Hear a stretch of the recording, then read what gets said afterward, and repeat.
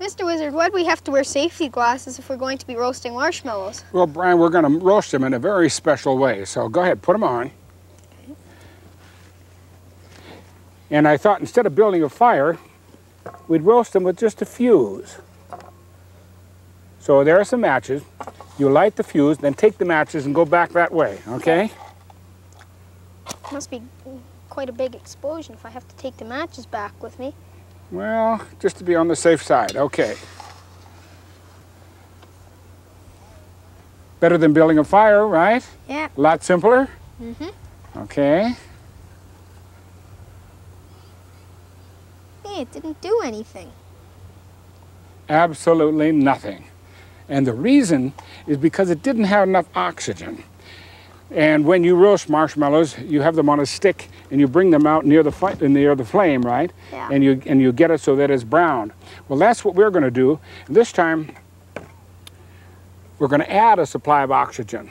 So I'll put the fuse in. You get ready to light it, and then I'm going to put a supply of sort of powdered oxygen. It's really oxygen with another chemical mixed with it, but it will serve to give us a good supply of oxygen. And now you will see what I considered a really roasted marshmallow. Oh, yeah. Now you'll need the safety glasses. Are you ready? Yes. Remember, you're going to light it, then get back. And I'm going to take the supply of oxygen with me. And I'll take the matches.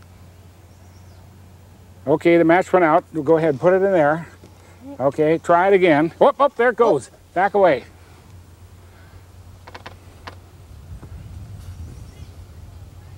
With a good supply of oxygen, you will see probably the most roasted marshmallow you've ever seen in your entire life. Watch. Whoa, there it goes. Whoa. Still going. Hey, what's all that black syrup around by the marshmallow? Well, that's the carbon. Now, that's what I call a roasted marshmallow. In fact, we're even roasting the wood under the pan. Wow. See why you wear safety glasses? Yeah. A very dangerous experiment. Fortunately, you can't try it at home because the powder I've got is a secret powder. Well, I certainly wouldn't eat that marshmallow.